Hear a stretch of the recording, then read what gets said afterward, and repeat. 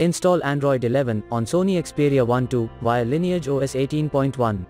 Please check the description for important notes and all the download links. First, download ROM and GApps packages, then transfer the downloaded files to the phone storage. Link is in the description below.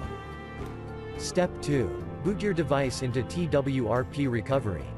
Once in TWRP, click on Wipe, Advanced Wipe, and select the check boxes, as shown in the image, excluding internal storage. Step 4. Swipe the button to wipe the device. Step 5. Go back to the recovery main screen, and tap on the Install button. Step 6. Navigate to the storage, and select the ROM ZIP file. Step 7.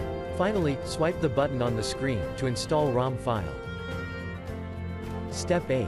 Flash the GApps zip package, in the same manner. Step 9. After GApps flashing completes, select Wipe Cache and dalvik from bottom left side of screen, and swipe to wipe. Step 10. When the flashing process is complete, hit Reboot System. That's it, you have successfully installed the ROM on your device.